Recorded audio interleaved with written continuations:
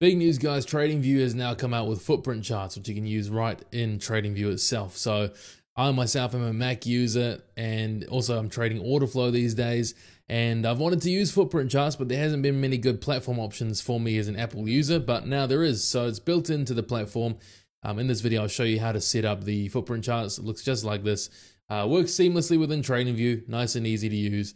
And I found it very helpful in my own trading. So I'll run you through how to set this up. First of all, this assumes that you already have a TradingView account. You can make a free TradingView account, of course. And what you're going to need to do, guys, first of all, is make sure you have the premium plan, at least the premium plan, okay? So it's $59.95 a month. That will give you access to the footprint charts and all these fancy new tools that have just come out with TradingView. So $59.95 a month, select annually or monthly option. TradingView is always running discounts at all times, so keep an eye out for those. Or you can also use my link in the description, which gives you $15 off your first month as well. So that link is in the description and pinned in the comments below. Get your little saving on that, but you need the premium plan, okay, to be able to use footprint charts on TradingView. Most footprint platforms you'll find will run you about the same price as well. So make sure, first of all, you've got this plan, premium plan, and now let's jump over to the TradingView and I'll show you how to set up the footprint chart. So here's standard TradingView candlestick charts as per usual. What you're going to want to do is in the top left corner here, next to the time frame, got 30 seconds, my time frame. Then next to that, the little candlestick icon, click that. Scroll down, click on volume footprint. Once you've clicked that, chart will refresh.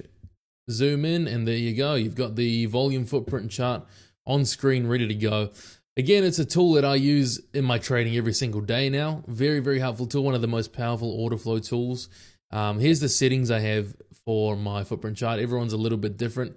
I've got all standard settings. Apart from this, I don't have the point of control marked out. It's not something I personally use on the footprint. And I also have the imbalance set to 600% and stack levels at 4. So that should be the only differences from my chart to yours. I'll go through a video next week. I'll be putting out a video on how to read footprint charts, how to use them in order flow trading and scalping, how I personally use them.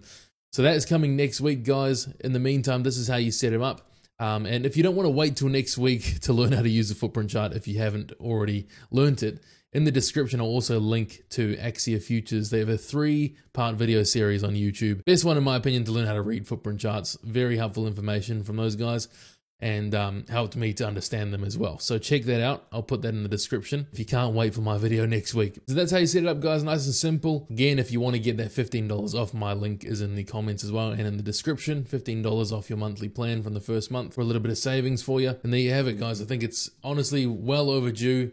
I used to love the TradingView platform when I just traded candlesticks, but since moving over to order flow, I've really needed a tool like this. And TradingView was lacking in it. Now they're not. They've caught up. They're on the ball now with the order flow tools. They've got a couple of other order flow tools that they've added to the platform as well, such as Delta, Cumulative Delta, and some other good volume tools, which I'll talk about at another time. But this video, guys, hope you found that short, sweet, and helpful.